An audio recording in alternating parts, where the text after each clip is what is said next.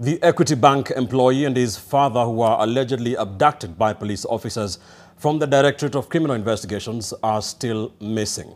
The duo are being held incommunicado and are being treated as the main suspects in the 1.5 billion shilling heist at Kenya's second largest banking institution. Now, CNTV's Kevin Mutai reports. Defense lawyers want the court to compel the government to release the suspects or produce them in court, dead or alive, they say.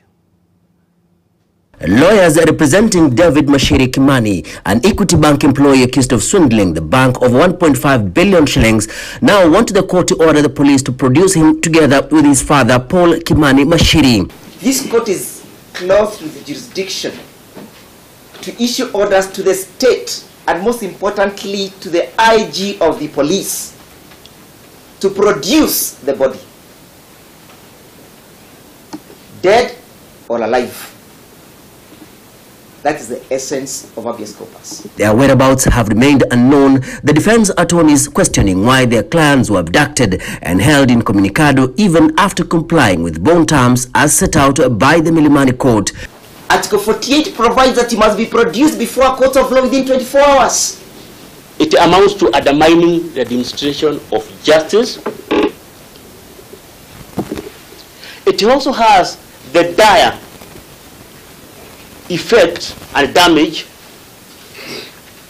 to the faith and trust that the people of the Republic of Kenya have in court and the judiciary. The duo were allegedly picked by officers attached to the Banking Fraud Investigations Unit from the DCI headquarters over the theft of 1.5 billion shillings. Reports indicate that Mashiri Kimani, who is the branch manager in Thogoto, Kiambu, is being treated as the main suspect in the heist that saw the bank lose staff salaries. Detectives claim that preliminary investigations have established that his credentials were used to transfer the cash to multiple accounts as flagged by the bank. The family still recounts the abduction ordeal and is at pains to comprehend what befell their loved ones. Nikatoka na panga. Kufika pale chini nikakutana na hawa watu wamejificha macho nini.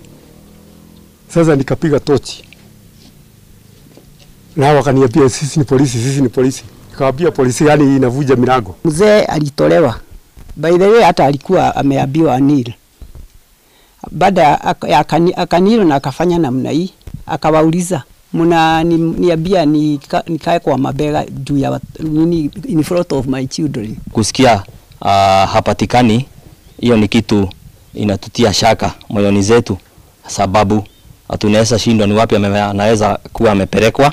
They are appealing to the government to intervene and provide the kin amid the rush to unravel the truth behind now what it seems as one of the daring robbery in the country's banking history. Kevin Mutai, NTV.